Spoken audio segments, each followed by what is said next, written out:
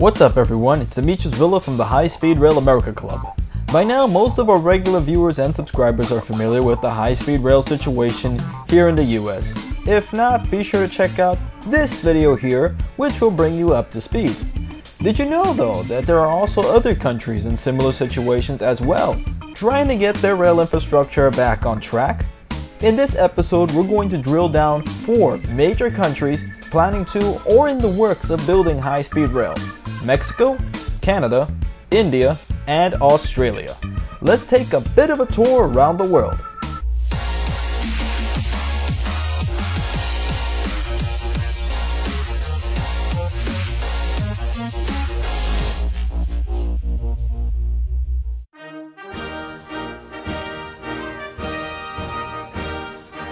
Mexico, the US's southern neighbor that may or may not be paying for a potential bullet train wall depending on what happens in November.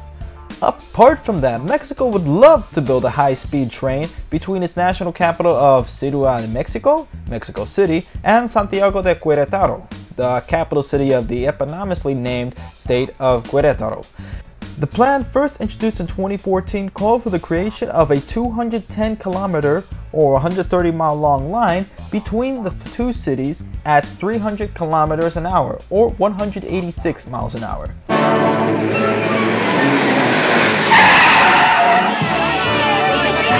The journey would take less than an hour as opposed to the regular 3 hours and 2 taco stops by car between the cities, and have a project cost of around 2.7 billion US dollars. Some shady stuff started to happen when it was discovered that the winning consortium, consisting of China Railway, actually bribed President Enrique Peña Nieto and his wife with concessions, including a $7 million mansion. Money frijoles! The project was then put on indefinite suspension last year when the Mexican federal government had to cut back its budget. So far, no news when this particular project is going to come back, but there is another proposal floating around to connect Monterrey, Mexico to San Antonio, Texas by high-speed rail. I hear they're going to hit a huge roadblock though.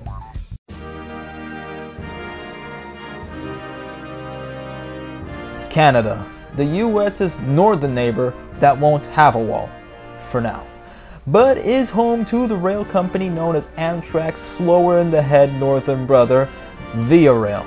You can count on Via Rail for the same low-speed train service that we had when we incorporated in 1977. Rail. Yesterday's speeds, today. Yes, it is possible, ladies and gentlemen, something ridiculed more than Amtrak. Across the ocean, they have bullet trains. Sounds scary. Let me tell you how scary. You could go from Toronto to Montreal in under 90 minutes. But how could I really get to know the stranger next to me who's got a nasal thing? Well, you couldn't. You'd be too busy arriving at your destination, overly rested. To be quite fair though, Canada actually started the whole high-speed rail network in the hemisphere, something known as the Turbo Train, a gas turbine train that operated from Canada's capital and largest city, Toronto, to the second most populous city in the nation, Montreal, and capable of reaching speeds of 170 miles an hour. And it was an hour faster than the previous train service that ran between the two cities. The service, also shared with Amtrak in the Northeast Corridor, was unfortunately discontinued in 1982 due to rising maintenance and fuel costs. Today, Canada is trying to steer itself back, and study after study after study. Have you ever dreamed of traveling by train from Toronto to Montreal in as little as 2.5 hours? Well, now you can read about what that would be like in a new high-speed rail study. Study after study brings in new routes that will connect not only cities in Canada such as Toronto, Montreal, Ottawa, Kingston, London, Edmonton, Calgary, Quebec City, Windsor, Kitchener-Waterloo, and more, but also connect to and from American cities such as Albany, Seattle, Boston, Chicago, and Detroit. So what's good for Canada is actually good for us here in the United States too. Eh? I hear they have 1,000 kilometers of that high-speed rail in China. 8,000. They wouldn't do that here, would they? Relax, they're not even talking about it. Big thanks to this section to our Canadian counterpart, High Speed Rail Canada. Also known as Train à Grande Vitesse au Canada, they've been doing the best they can to push out this information, and if you want to learn more, please please check out their YouTube channel as well as the website and Facebook group. They need help also too as well. Bingo bango! Next stop, delicious! The Via high-speed egg salad levy tube. The future is now.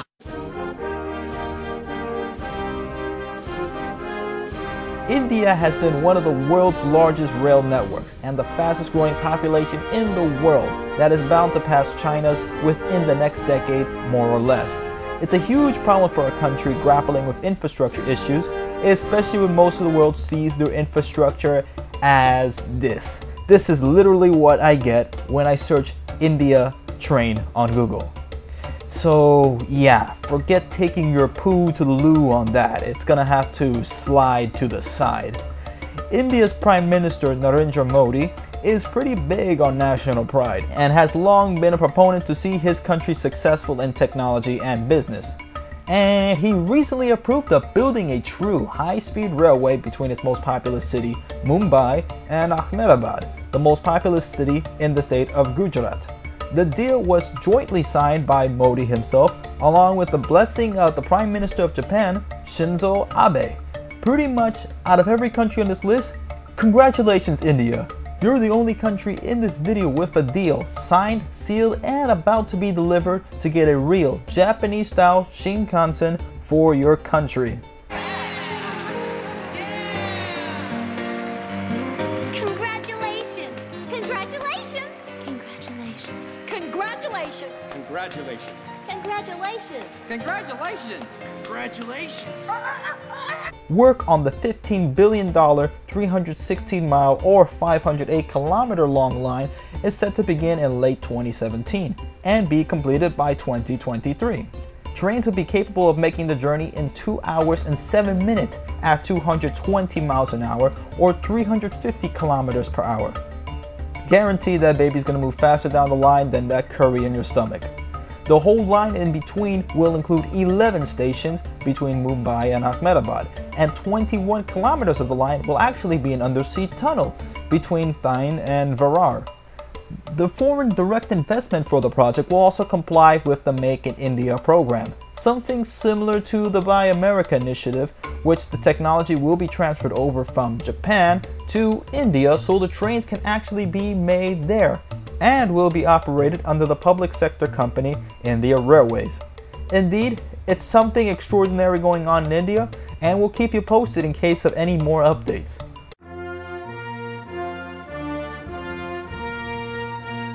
Australia, the land down under, may be embarking in arguably the most ambitious and mind-blowing high-speed rail project not just on this list, but pretty much anywhere.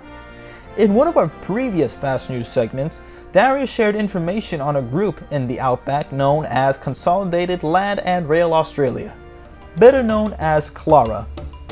To clarify more on CLARA, we visited its website, which unfortunately was not coded by a kangaroo. But wait, there's a lot more going on into this. It's essentially a 5-phase plan, the first one being to acquire the land and political capital to carry out the project which is being worked on now. The second phase after this is to build the 917-kilometer or 570-mile long track between Sydney and Melbourne, utilizing Japan's magnetic levitating Shinkansen technology, which is far more advanced and faster than the current steel rail technology, capable of reaching speeds of over 603 kilometers an hour or 375 miles an hour. On top of that, CLARA wants to build 8 new smart cities along the route that it would fund and build upon. That's right, this project is something out of a science fiction movie, basically building new cities with high-speed rail as the spine of the project. Using a term in real estate known as value capture, the estimated $200 billion CLARA project would be funded through a mixture of the Central Japan Railway Company, Mitsui, GE, and other private investors, and pay that back through the long-term real estate. So maybe Australia won't have an apocalyptic future run by car and bike gangs. Maybe the hero it's getting is high-speed rail. Oh, what a day! What a lovely day! Well, we tried the world, and now we're back here in Miami. Hope we had enough stereotypes to put in. Ay, Dios mío, look at the size of that roach. Tíreme la chancleta! Well, yeah. Well, anyway, I hear Brightline's going to be opening up their new bullet train over to Orlando. So, for the 29th time this month, I'm going to go visit Disney World, just like any other Floridian. Be sure to subscribe to the High Speed Rail America Club to keep up with the revolution here in America and around the rest of the world. We'll see you guys next time. Bingo Bango!